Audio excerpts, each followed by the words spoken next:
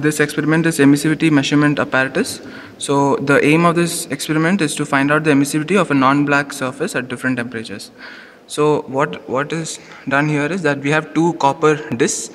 One is painted with lamp black color, which acts as the black body, and then both the discs are heated to a specific temperature.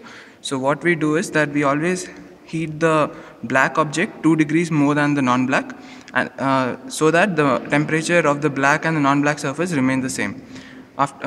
This temperature is measured from this temperature indicator here, and the heat input is noted on from this. After that, the ambient temperature is noted down, and then the emissivity is calculated using this procedure. These are the specifications of the system.